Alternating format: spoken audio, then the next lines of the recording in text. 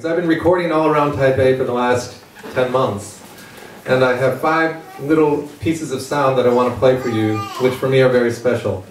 Okay, so we're back to number 1. And so number one is not because I think the sound is a beautiful sound, not because I think that everybody will like the sound, but because it's a sound that everybody knows, and because it ties into our last little piece of traditional music for me.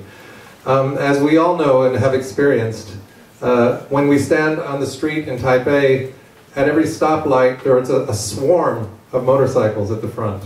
And then the light turns green and everybody takes off. And for me this is just like a horse race. So we're going to follow this piece by a performance of Saima.